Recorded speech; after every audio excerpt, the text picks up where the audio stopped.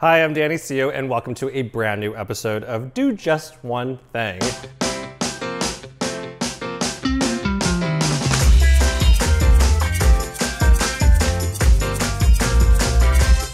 Is there anything sweeter and better than a homemade hot fudge sundae?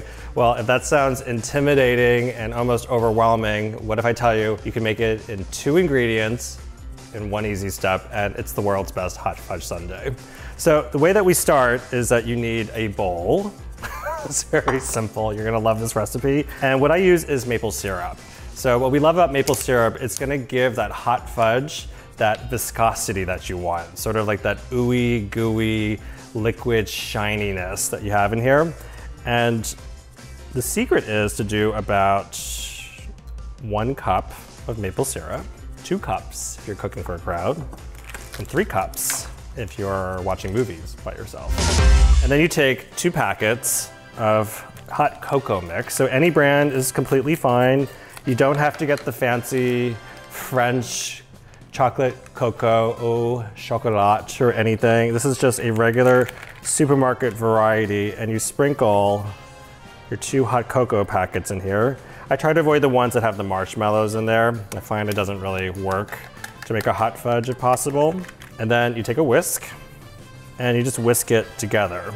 The last step is you take your maple syrup, hot cocoa mixture, and you just heat it up until it starts to simmer just a little bit around the edges, and then turn off the heat. And I'll show you, this is what it looks like before you heat it up.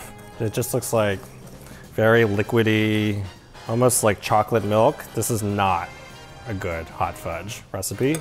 But what happens is when you heat it up and then you let it cool, look how it just emulsifies into the richest, darkest, most decadent, sticky hot fudge.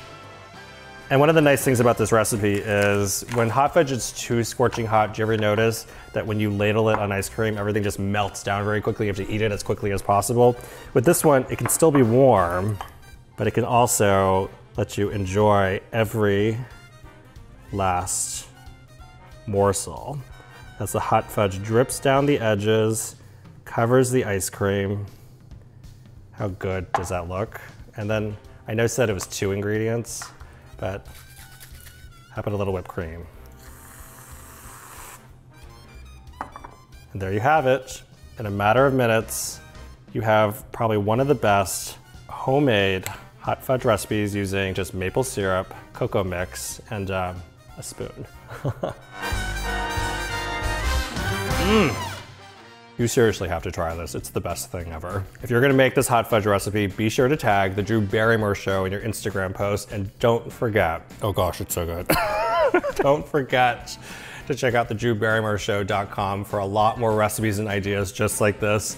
And you can find recipes as amazing and sweet and decadent like this in my magazine, Naturally, Danny Seo, which you can find on newsstands. And I just want another bite. Oh my gosh, thank you guys. Do just one thing or eat the whole sundae yourself.